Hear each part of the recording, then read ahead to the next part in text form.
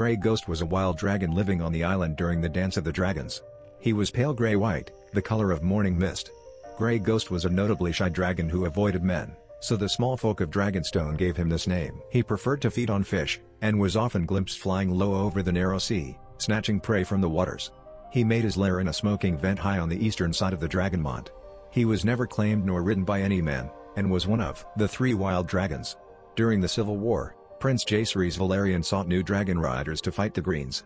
Alan of Hull first sought out Grey Ghost before Sheepstealer.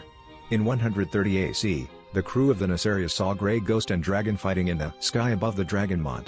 He was slain in the struggle. When Sir Robert Quince heard of Grey Ghost's death, he wrongly assumed this was the work of the cannibal. In truth, Grey Ghost was vanquished and devoured by Sunfire upon his return to Dragonstone.